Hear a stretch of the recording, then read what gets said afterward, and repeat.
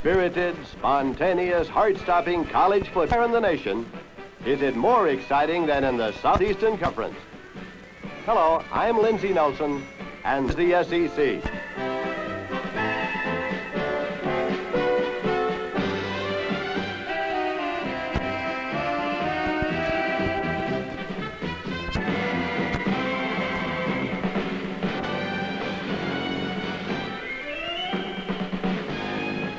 Ten talented teams battled furiously for the championship, and it wasn't decided until the last game.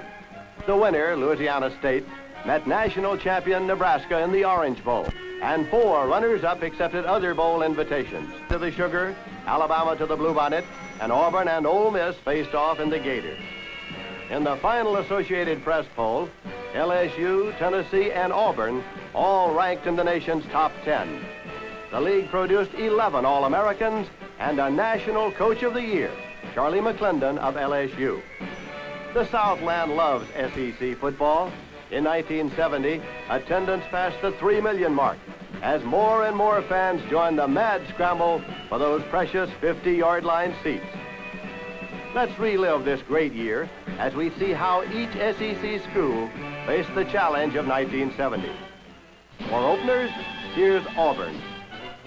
In the Tigers game against Kentucky's Wildcats in Lexington at homecoming, quarterback Pat Sullivan, national leader in total offense with 286 yards per game, connects with Terry Beasley for a 73-yard touchdown. Later, fullback Wallace Clark on a kickoff return breaks through the first wave of tacklers and races 84 yards for a touchdown.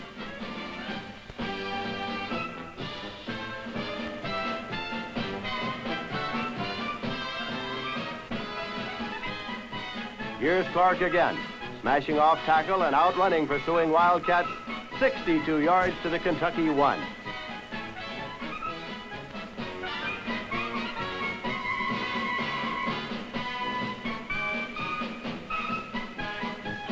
Auburn is fierce on defense, too. Linebacker Bobby Strickland cements Kentucky tailback Lee Clymer after a short gain. Now, in Neil Detterming, fierce quarterback Bernie Strug. And defensive back Philip Gilchrist steals a pass from Stan Forston's strong arm. Added together, it became Auburn 33, Kentucky 15. Against LSU in a driving rain, Sullivan shortens his passes. He flips a flare to tailback Mickey Zofko to his right, and Mickey makes 9 yards.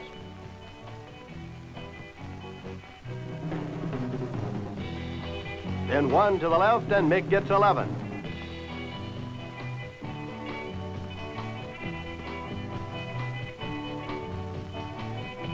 Gardner Jett kicks this 25-yard field goal.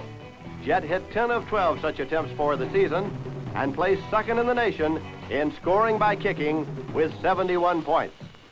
Against LSU, his 3 field goals accounted for Auburn's total score. In the Alabama game, Auburn is behind 7-0 when Sullivan fakes to Zofko and keeps at left end for the first Tiger touchdown.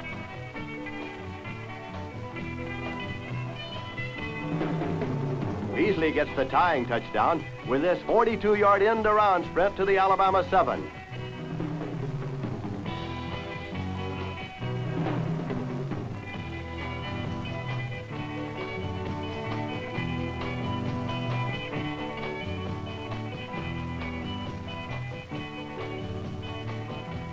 And eventually scores the winning touchdown on this catch of a 3-yard pass from Sullivan in the thrilling 33-28 contest. Defensive play like this helped considerably. Linebacker Gene Walker nails quarterback Scott Hunter for an 8-yard loss. 1970 football in the SEC was exciting. What's in store for 71? The prospects include 6 players selected for All-America. Johnny Musso at Alabama, Pat Sullivan, and Terry Beasley at Auburn. Carlos Alvarez at Florida. Tommy Casanova at LSU. And Jackie Walker at Tennessee. 7 more are all SEC. Tennessee's Kurt Watson, and Bobby Majors. Mississippi's Jim Pooh.